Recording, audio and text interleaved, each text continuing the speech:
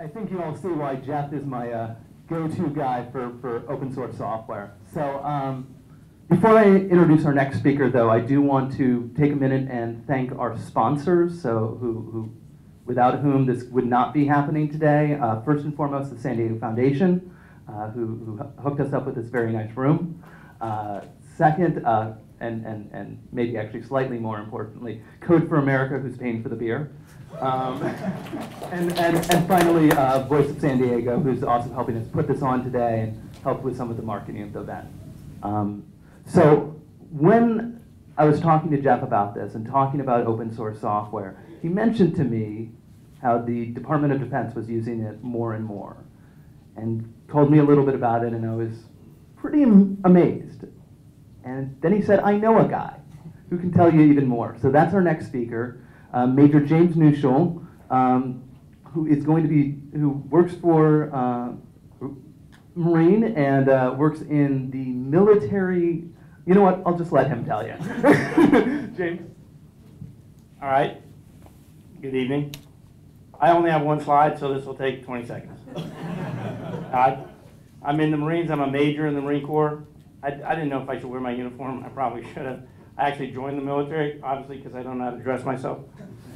So this is a great opportunity. I'm really glad I got to go after Jeff, because he already explained to you the positive aspects of military or of open source software.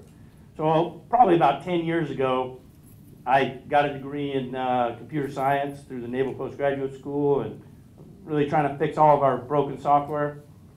And I was complaining to some other developers in industry, and they suggested that we start this thing. So I actually have permission by everyone else to call myself the mill part of mil-oss, at least in the beginning. I would love it if the DoD was in fact totally going open source, but we kind of aren't. The reason I only have one slide is I have Microsoft Exchange at work, and it doesn't really work with everything else. So I didn't get the email that said I needed 20 slides in 20 seconds. So you only get one slide. But it says down here that the Navy's newest warship is powered by Linux, which is good because some of them are still on Windows 98. And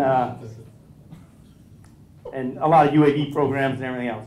So one of the things I would just like to share before I get pulled off is what's the best model for the DoD? What's the best model for government? And I'll try with a vignette for my son, who first of all, I didn't think he listened to me at all. But he comes home, he says, Dad, I've been hearing you talk about Linux and all this open source stuff. So I went into the IT guy at school, and I asked him if he knows anything about Linux.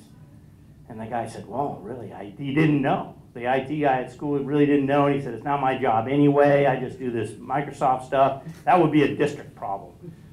Because, you know, my son, he wants to be a motivator, he wants to go ahead and save money.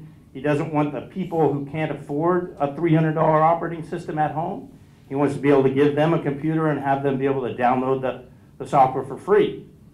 And because he heard my diatribes about, what do you mean you have to use PowerPoint? Why can't you use OpenOffice? What do you mean you have to use Word? Why can't you use the open source version? What about the kids who can't afford it? So, you know, he tried to fight that battle, but then he just saw this giant obstacle, which goes all the way to the top. Really, there's a political decision somebody made somewhere to buy Microsoft, and now everybody has to use it, and that's all we're teaching our kids to use. So that's just throwing that out, just to be aware of in government and in DoD, someone makes a decision like, of course we're going to buy Microsoft because that's the best one. You might be dooming people, everybody, all the way across the spectrum to being limited to that. And the second and third order effects, especially in the DoD, are immense, and it's very interesting. The second problem, besides that, is within large organizations, you have rice bowls. You have people who control certain types of resources. Just in a meeting 2 hours ago, and I had a guy, he said, oh, I got this great piece of software. The Army already has it, so you own it. And I says, no. That's why I helped start this. Because if the Army buys something, even if they develop it themselves, like it's government-owned software, if they don't put an open source license on it, they don't have to give it to the Marines. they'll give it to the Marines, but they'll still want to be the developers, this government organization over here. They still want to own and control the software. And they'll make an argument like version control or something else. The Marines, they want the software, but they want it to be green, not dark green, or they want it to be blue and green, or they want it to look a little different. They want it to act a little different. Maybe not retreat as quickly. No, sorry. Sorry, if anybody in the Army, it's a little friendly. Inter-service rivalry. No, so everyone's going to want to change their software. But the closed source model, even inside the organization, prevents them from doing that. So that's one of the main reasons I did this.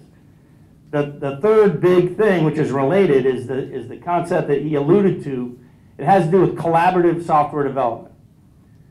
Essentially, you don't go out and just write your own piece of software and hope everyone's going to use your version of software. And the only way it's going to work with other people is if everybody buys your version. It doesn't really work that way. Nowadays, everybody has to make a piece of software that's following standards. 2 minutes, all right, good to go. It's following standards. And the way that you can be guaranteed to do that is if you're using open source.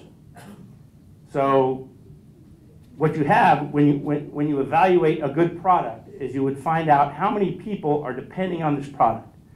How many corporations, countries, organizations really need this product to work. They need it to be secure. They're going to put money and resources against it. Because essentially, Red Hat, for example, the whole world is their developer. They don't develop any software. They just put it together in a package for you.